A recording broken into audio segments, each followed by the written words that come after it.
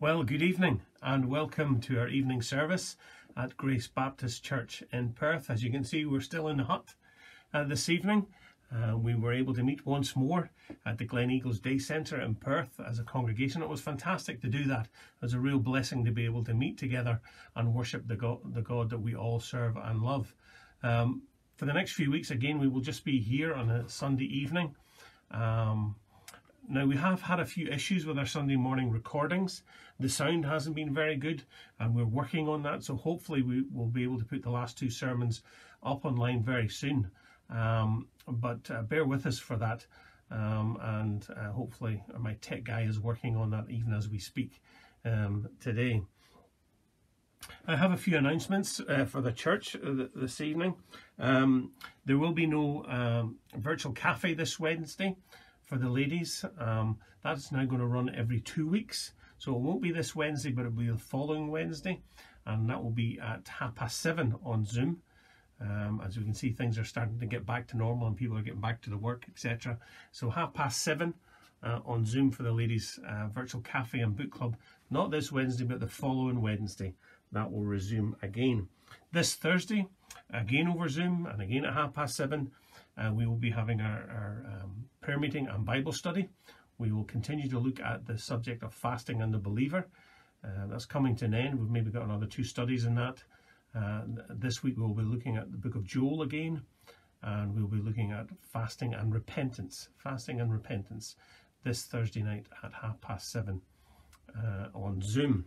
Next week again, we hope to be meeting once more, the Lord willing, at the Glen Eagles Centre in Perth. And again, if you're free, if you would like to come along, please come along and join us. Obviously, there are still the stipulations of social distancing and hand sanitizing, getting your hands cleaned and having your mask on. No congregational singing, but it would be great to see you if you had the time to spend with us on next Sunday morning at 11 o'clock. And then next Sunday evening, again, we will be the same thing. We'll be in the hut and recording the sermon itself.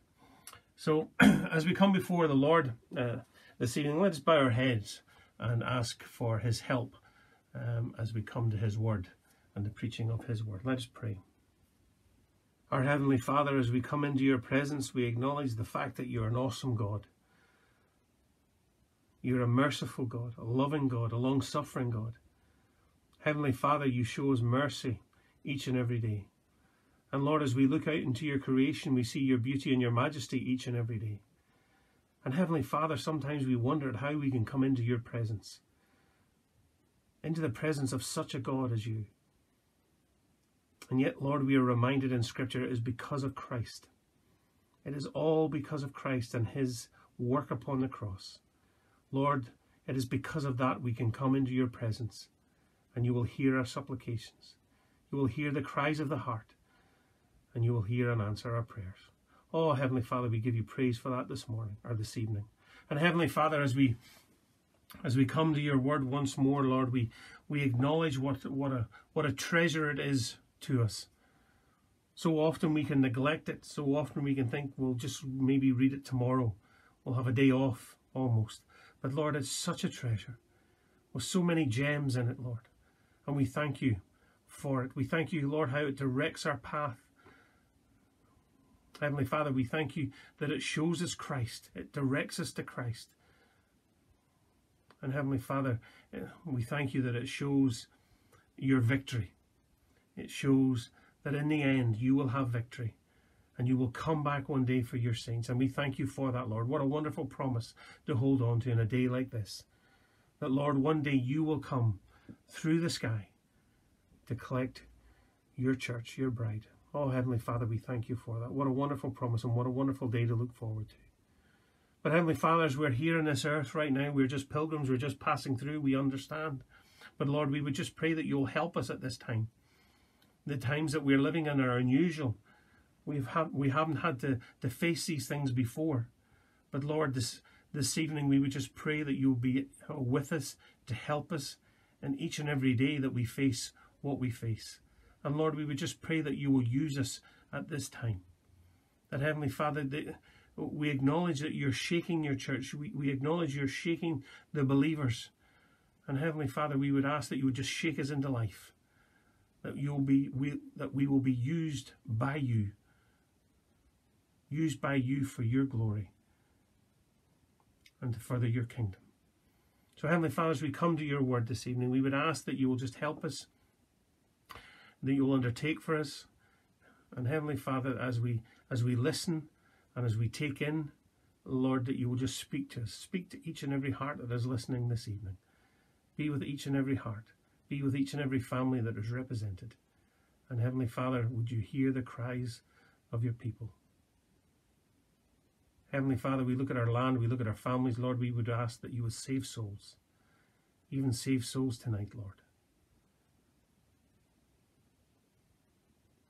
Heavenly Father, that is our prayer. And we ask these things in our Saviour's name. Amen. Now Joshua has taken up the mantle of leader. He is commissioned by God. He was commissioned by God. And now in these verses that we're about to read, he actually commissions the nation. He tells them, prepare to possess the promised possession. That wasn't easy to say, but prepare to possess the promised possession. The spies had returned from their mission. Operation Jericho has begun. The spies had told Joshua all that he needed to know. All that they had heard, all that they had saw, they come back and they reported it back to their commander-in-chief. And tonight's reading, we will actually start at verse 24 in chapter 2, and then we will go back to verse 10 of chapter 1. So from chapter 24 of verse 2, just a one verse, and then we will go back to chapter 1 and verse 10. This is the word of the Lord. And they said to Joshua, truly the Lord has given all the land into our hands, and also all the inhabitants of the land melt away because of us. Now verse 10 of chapter 1. And Joshua commanded the officers of the people, pass through the midst of the camp, and command the people, prepare your provisions. For within 3 days you are to pass over this Jordan, to go in to take possession of the land that the Lord your God is giving you to possess.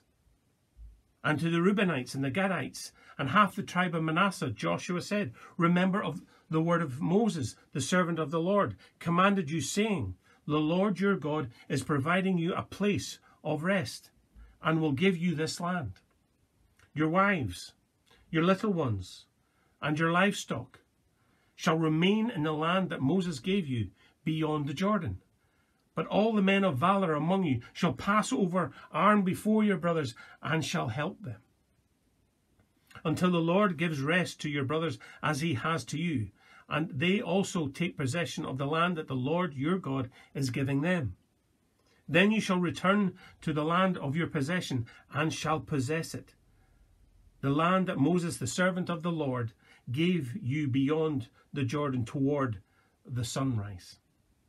And they answered Joshua, all that you have commanded us, we will do. And wherever you send us, we will go. Just as we obeyed Moses in all things, so we will obey you. Only may the Lord your God be with you, as he was with Moses. Whoever rebels against your commandment and disobeys your words, whatever you command him, shall be put to death. Only be strong and courageous. Amen. We'll end the reading there at the end of chapter 1.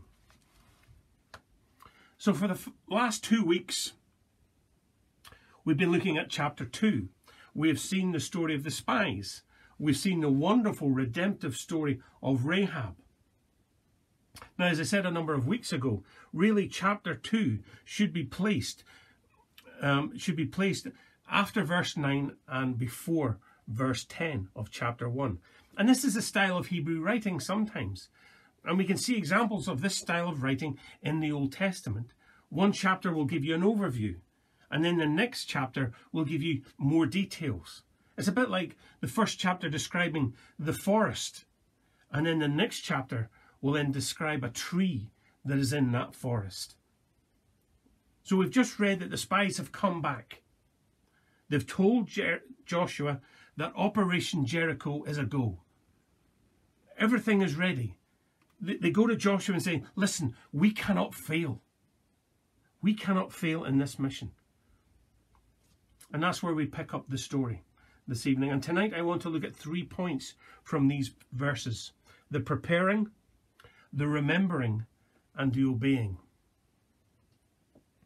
So the preparing, the remembering, and the obeying. Excuse me.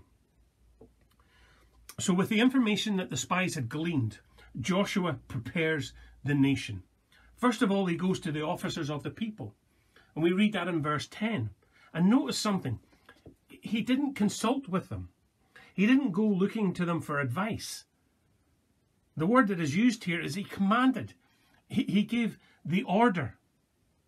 And any good leader knows when the right time is to give a command. He also knows the right time to listen and consult. And Joshua here, God's chosen leader, knows that this is the right time to command. Now these officers are the leaders that were appointed in Deuteronomy in chapter 1. The nation's population was so numerous. They were beyond number at this point. And as a result of this, Moses by himself was not able to govern the nation. So he appointed men to help him lead. And in the scripture in Deuteronomy, it makes it clear what attributes these men should be or have. They had to have these attributes on display for all to see. They were to be wise. The knowledge that they had would be used, could be used as they led those people they were in charge of. They were to have understanding. They were to have discernment, able to tell what was right and what was wrong, able to judge those who were they are in charge of. They had to be experienced men whose charges those people who were under them would look to and would respect them because of their experience. This is who Joshua is commanding. And he tells them, go through the midst of the camp.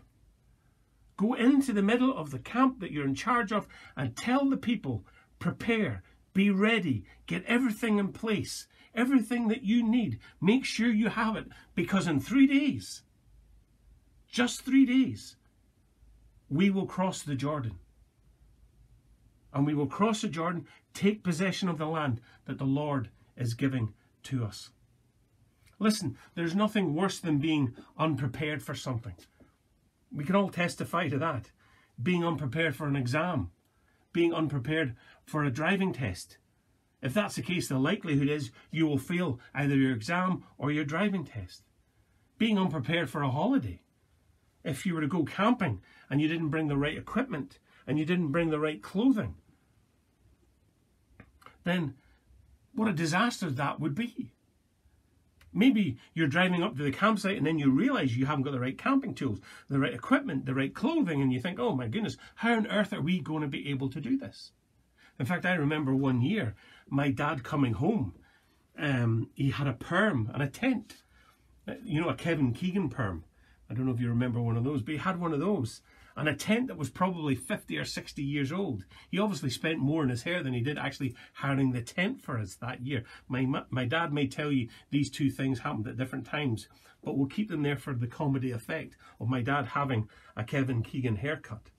But very soon, we were on our way up north for a camping holiday. And this was in the midst of summer. Now, those days, the summer actually lasted for more than 1 week in May. So this was really warm.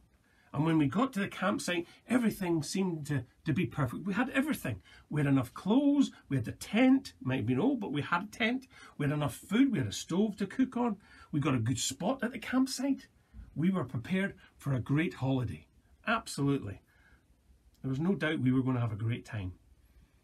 But the one thing we weren't prepared for was the midges, the bugs, the beasties. They were everywhere because it was so warm. They were everywhere. Inside the tent, outside the tent. Now, we did have to overcome this particular problem. I won't tell you how we did it because it's too embarrassing. But we weren't prepared really for the beasties.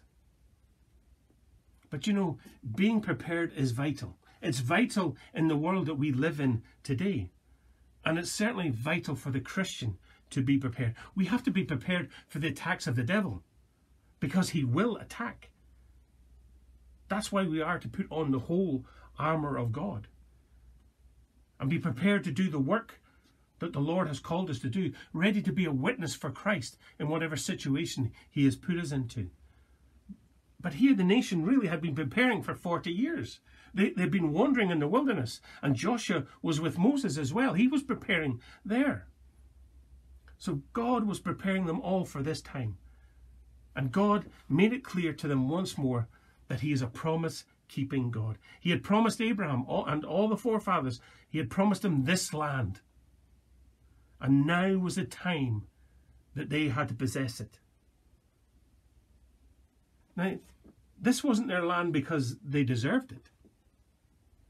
They hadn't done anything to be worthy of it. In fact, Scripture tells us that there was not much to the nation. They weren't significant at all, actually. But God chose them.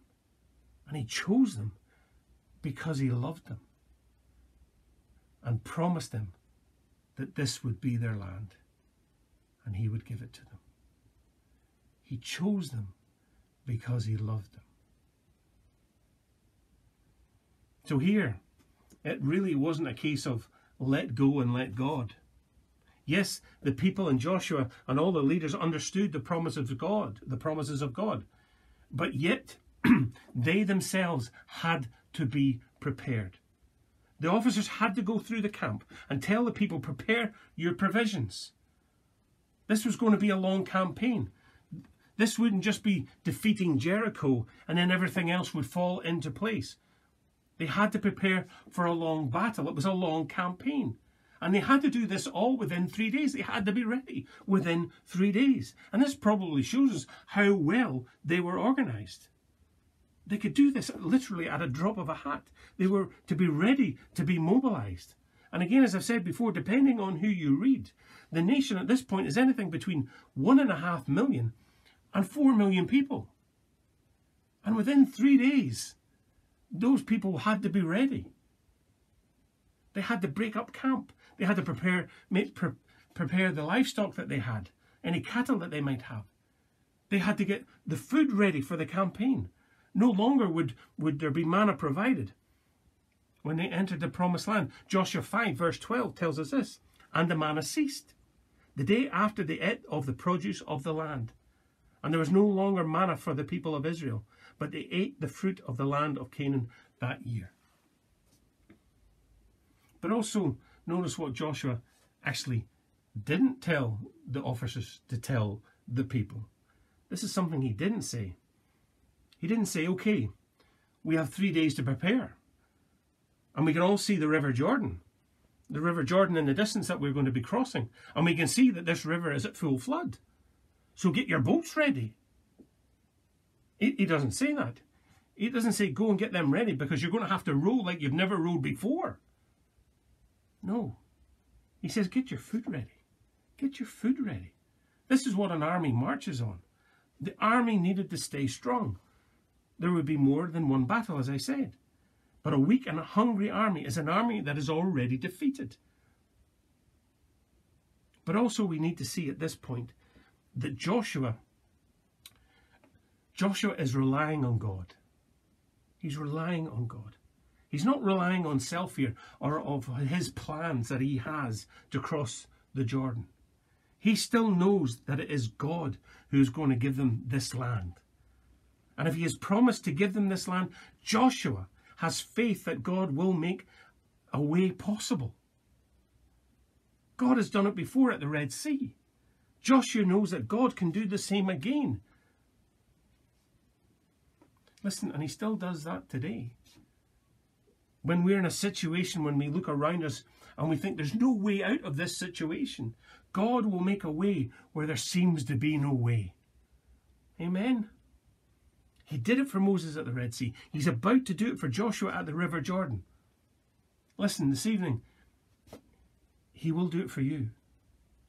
So often when we're in a situation, we rely on self, and maybe in a crisis, we rely on self. But we need to learn a lesson here from Joshua. He could see the situation in front of him, as I said. He could see the river. He could see the problem. The problem was the river Jordan was in full flow. But his faith was in God. Not his own ability to cross that river. Not his own brain to cross that river. His faith was in God. And he knew his God would make a way. I love Isaiah 42 and verse 16. It's a wonderful verse.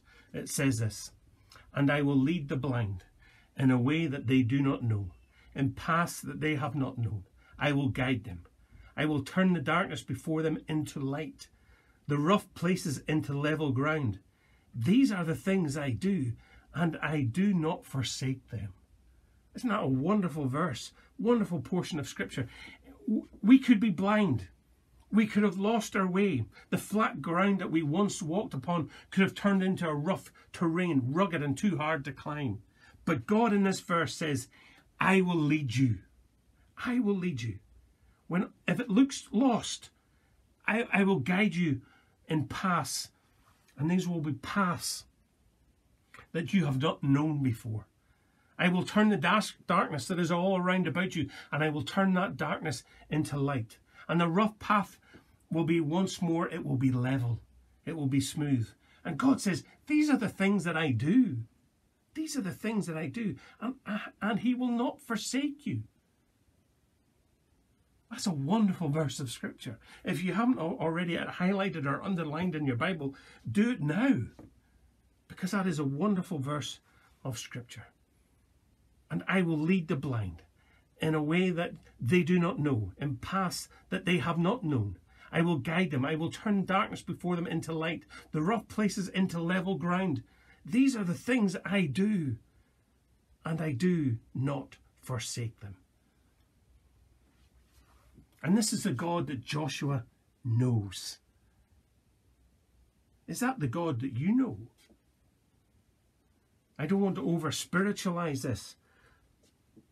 But when you face your River Jordan, that obstacle, do you know, do you have faith that your God will make a way? Because if you don't, please read that verse again. As I said, highlight it. Do you know that God? The same God that Joshua knows. That leads us to our second point, the remembering. So we've had the preparing, now the remembering. In verses 12 to 15, Joshua tells the leaders to go to the tribe of the Reubenites, the Gadites, and half the tribe of Manasseh. And he told these, and tell these three tribes, well, actually they're really, I suppose, 2.5 tribes. But he said they had to remember the word that Moses commanded them. And please remember that these 2.5 tribes have already received their inheritance. It was on the other side of the river. And we read that in the book of Numbers, of this happening. But also Joshua tells these tribes to remember that there are conditions to them receiving that inheritance early. And also look and remember that these tribes are receiving their inheritance outside the promised land. It's not in the promised land, it's in the other side of the Jordan. And Joshua says, you need to keep the promises that were made. And that was to send their men of valor, their fighting men. They were to send them across the Jordan with the other tribes, and they were to stand shoulder to shoulder with their brothers in arms. They had to fight the battles together to possess the land. And we read in Joshua chapter 22, it's recorded that that's exactly what they did in Joshua chapter 22. But notice something with me here. In the book of Numbers, I think it's chapter 1 in the book of Numbers, it tells us that men of 20 years and over can be called into national service, as it were.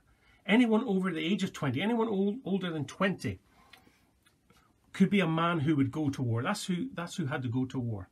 And as we look through the book of Joshua, we see that these 2.5 tribes, if you can calculate, it's over 130,000 men they have that are able to do that. That's a lot of men. It's over 130,000 of men to be able to do that. But as you read Joshua 4 and verse 13, we see that these 2.5 tribes seem to only send 40,000 men. The rest of the men stayed this side of the river. They didn't cross the river into the promised land. They stayed this side of the river. They stayed to protect their family. They stayed to protect their livestock and their living. That's what seems important to them. Now, Scripture tells us, and it's clear, if we follow Christ, we must be prepared to forsake all. We need to, as believers, to be prepared to lose all if we want to gain all. In a world that we live in today, people give up so much for so little. We see that every day. Young people give up their sleep for video games. Men give up their family time, time that they should really be spending with their children, or time that they should be spending with their wives. They give that time up to just get a promotion in work. I'm trying to give up carbs to lose weight. But you know, in Philippians 3 and 7 it says this: "But whatever gain I had, I count as loss for the sake of Christ. Indeed, I count everything as loss because of the surpassing worth of knowing Christ Jesus my Lord. For his sake I have suffered the loss of all things, and count them as rubbish, in order that I may gain Christ." So many in the world today are not prepared to give up their perceived worldly pleasures, the things that the world puts trust in. People don't want to give these things up, the material things, the money. They don't want to give up their money. They don't want to give up their houses or possessions. They don't want to give up their popularity. But people don't want to give these things up. And they certainly don't want to do it in exchange for an eternal reward. They want instant gratification. They do not understand that Christ is worth giving up all for. They don't understand that. And tonight, are you holding on to something? Is there something stopping you from coming to Christ? Let me tell you, no matter what you think it is, or how valuable you think it is, compared to the beauty and the majesty of Christ, it is rubbish. It is waste. You know, you could be living in a castle with 20 rooms, 20 bedrooms. You can have £1 million in your bank. Your everyday car that you take to the Spar, the Co-op or Tesco's could be a Bentley. Your weekend car could be a Ferrari or a Maserati. But if you have not Christ, listen, you're a pauper. You're a pauper. These things mean nothing if you do not have Christ. Christ in Matthew 16 says, "For what shall it profit a man if he gains the whole world, if he gains the possessions of the whole world, and forfeits his own soul? Or what shall a man give in return for his soul?" But also in Joshua chapter 22, it says that these tribes did all according to what Moses, the servant of the Lord, commanded them to do. So they did go with their brothers. They did not reject them or leave them. So that is good. We read that that's exactly what they did. There might have been only 40,000 of them, but that's what they did. But also in Joshua chapter 22, we see that these 2.5 tribes cause a problem. And their problem is because they're living outside the promised land. They wanted this land. They looked at this land and they said, "We want this," because they saw it was good for their cattle. So they would have been able to raise their cattle on some lush ground. They would have been able to multiply their wealth because of it. Their possessions and their wealth would grow because of this land. It seems that they would rather have that than spend time in the promised land. Spend time in the promised land with their brothers and sisters from other tribes, with their nation. And because they're on the other side of the Jordan, other side of the promised land, they are far from the place of worship. I was reading in one commentary where a man called these tribes as borderline believers. I think that's a very apt description of the 2.5 tribes. Yes, they had done everything that Moses had commanded them to do. And they'd kept the promises to Moses. They'd kept their promises to Moses. And yet when all was said and done, they wanted to be outside the promised land, on its borderline, close enough to have 1 foot in the promised land and close enough to have 1 foot outside of it. But that's what they wanted. And again, that's an example to us. It's a warning to us. So often in churches today, we see men and women who are prepared to come alongside for a period of time and they want to help. They roll up their sleeves, as it were. They get their hands dirty. And they do a real work for the Lord. They come alongside the church. They come alongside other believers and they serve Christ. They serve Christ in the proclamation of the gospel. But they do this for a short period of time. And when the work is done, when that job is finished, they head back from where they came. They go back to the wrong place and to their own comfort.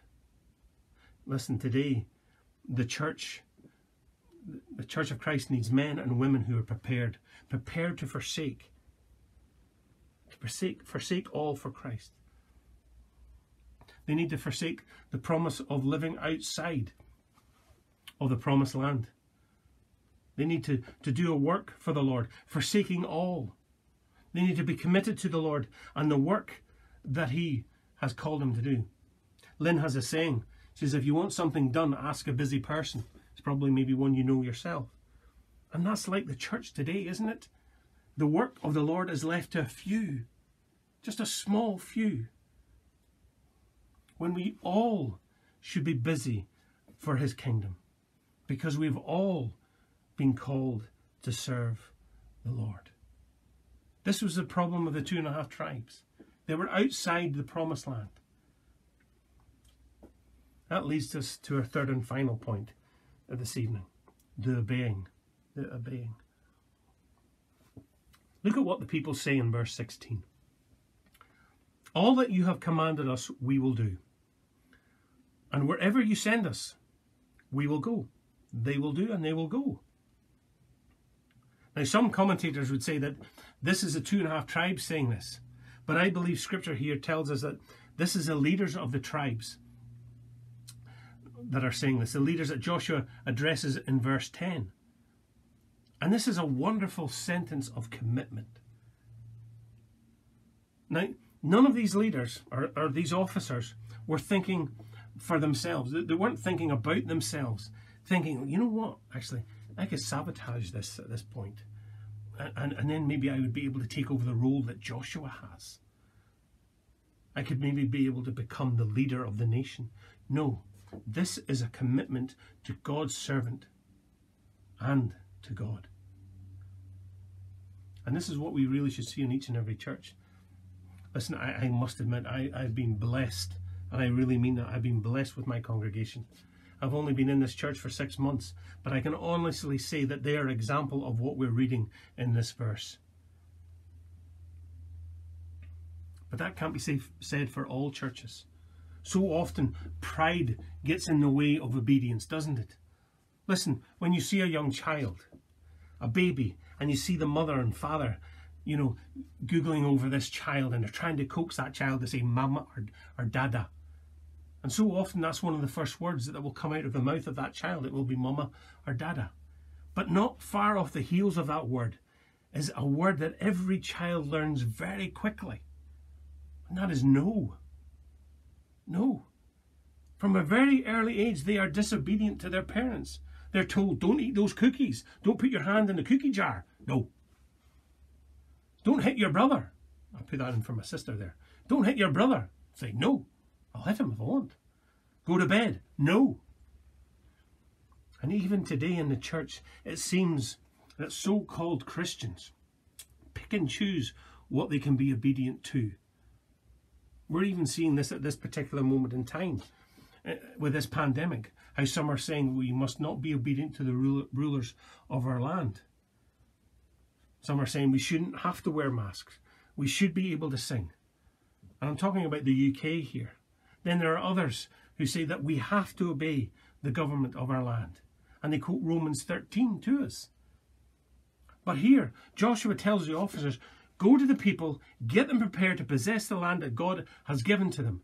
And the officers turned to Joshua and say, yes, we will do everything that you have commanded us to do. Now, Joshua isn't being abusive in his power here. He's not insecure in the position that he holds and therefore overstretches his power. No. He has been chosen by God. The officers see this. He has been equipped by God to lead. The officers see this and they obey. Scripture tells us in James chapter 1 and verse 22 that we're not only just to be hearers of the word of God, but we are to be doers of that word. We are to obey the word of God. And we do that because we love him. We obey the word of God because we love him. You know, we don't just cherry pick. You know, we are commanded to do all that the word of God tells us to do. God's word should be our standard. But it's a standard today that's being marginalized. It's a truth that's being marginalized. And we are told that when we preach from God's word or we quote God's word, well, then we're just bigots. And what we're saying is just full of hate. But you know, we are to be like Peter, the Apostle Peter in the book of Acts. Do you remember when he's brought before the council and the high priest tells the apostles and Peter, you're not to teach his name. You're not to teach the name of Christ. Stop it. You fill Jerusalem with his teaching. Stop it. But what did Peter answer him? We must obey God rather than men. Yes, God has put governments in place and we are to obey them. But if their laws and their edicts that they pass down are contrary to the commandments of Scripture, then we need to obey God rather than man. And this is what these officers are doing. They're looking to Joshua. Yes, he's a man, but they know he has been equipped. They know he has been chosen. They know he's been called by God. And they say, where you go, we will go. What you tell us to do, we will do. They're obedient. So very quickly in conclusion, this is a wonderful portion of Scripture that so often we can just skip over. But we can learn so much from it. We are to be prepared. How often do we pray for something, for example? We pray for something specific, and the Lord answers that prayer. Graciously and wonderfully, he answers that prayer. And yet, we're not prepared for that answer. We're not prepared to take a step in faith because of that answer. We almost go back into our shell again, and we pray again for a confirmation. Listen, as Christians, we need to be prepared for answered prayer, for a call to do God's work. We need to be prepared. We also need to be obedient. Obedience today seems to be, or disobedience today seems to be the order of the day, doesn't it? If you don't get what you want, cause chaos. Cause a commotion if you don't get what you want. Be angry. Tell people about it. Say you want to get your way. But as a Christian, we are to be obedient to our government, to our church leaders, but above all, God and his word. That's what we are to be obedient to. God and his word. We are also to remember. We're called to remember. Listen, we have many things to remember, and we have many things to remember and give thanks for, don't we? Remember the promises in Scripture that God has kept. Remember the answers to prayer that he has given. Remember that God keeps you securely in his hand. And remember that God will never leave you nor forsake you. We have much to remember and give praise to God for. Listen, if you're unsaved this evening, I want you to remember one thing. If you die in your sin, if your sin has not been forgiven, and I don't mean forgiven by a man or a priest, because it can't be forgiven by a man or a priest, but if your sin has not been forgiven by the blood of Christ, then I want you to remember this, that if you die in that sin, then there will be a great gulf between you and Christ, a gulf greater than the Red Sea, a gulf greater than the River Jordan, because you will be in an eternal hell. with no hope for parole, no hope of an exit, a gulf fixed for all eternity. You know, tonight, Scripture tells you, call upon the name of the Lord, that you may be saved. Turn from your sin. Christ has bridged that gulf. He has made a way for you to be in the presence of a thrice holy God. Call upon the name of the Lord, and you will be saved. Amen. Amen. Let us pray. Our gracious Heavenly Father, again, we thank you for your word this evening. We thank you for the lessons that we can learn from the book of Joshua. Heavenly Father, that we must be prepared. As Christians, Heavenly Father, we need to be prepared for what you would have us to do, where you would have us to go. Heavenly Father, we are to remember all the promises that you've kept, how you keep us and you never leave us and you never forsake us. And Heavenly Father, that we are to obey you and your word. Not to cherry pick, not just to pick the easy things, but Heavenly Father, every jot and tittle that we find in your word, we are to obey. Oh, Heavenly Father, help us to do these three things, that we may be a witness for you, that we may glorify you, that we may exalt you in our words and our deeds. And Heavenly Father, again, if there's anyone this evening who is listening to this, who is not saved, Heavenly Father, we would pray that the Spirit of God will just work in their lives. Heavenly Father, it can only be the Spirit of God to work in their lives. Heavenly Father, so often you can use man or a woman as a vessel, but it is all of God. Salvation is all of God. And we would just pray this evening, Lord, that you will do a work in many people's lives. And we ask these things again in our Saviour's name. Amen. Amen. Again, thank you for joining with us this evening. We do pray that you've been blessed and helped by this evening's word. Stay with us as we continue the service for another 5 or so minutes with an item of worship. The words will come up on screen and you will be able to sing along and praise our God together. Even though we're in different places, in different rooms, in different houses, we still will be able to praise the Lord together as a body of believers. And again, as I said, thank you for joining with us. And if you can, join with us next week once more. We just do pray that the Lord will bless you in the coming week. Thank you.